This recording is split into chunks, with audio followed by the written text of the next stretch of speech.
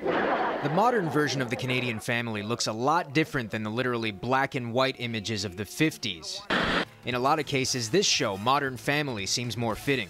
My husband and I have 3 children, and we are from a mixed race background, so that's not that uncommon anymore. New census data reveals the changing face of the Canadian family portrait. There's been a change in the average size from almost 4 people per family in 1961 to about 3 now. Some of them are living together less happily. One of the biggest changes in the family dynamic are so-called boomerang kids. Stats Canada says 40% of young adults in Canada are still living with their parents, but many of them have a reason, like VJ. Like all medical students know, there's a huge debt that's involved, so I've got a sizable loan that I've got to pay off. More Canadians are living alone these days. The census shows almost 28% of Canadian homes have one person and only one person living in them, triple the amount in 61. Experts say more people can afford to these days. Well, there are a number of reasons for living alone. I mean, the biggest one would be that you can. There are 8% more single-parent homes in Canada than there were in 2006, including an uptick in single fathers. The increase in single fatherhood is interesting. It's not huge,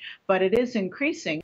The difference is still large, though. About 8 in 10 single parents are moms. The biggest change in the modern Canadian family is the amount of same-sex couples, up 42.4% from 2006. It's more acceptable to report it. People feel happier to disclose it than they were. Now, the face of the Canadian family may be changing, but the numbers show that here in Ontario and also in Alberta, marriage with children is still very much the norm. In both provinces, about 3/4 of couples are married, and in about 30% of those cases, they have children.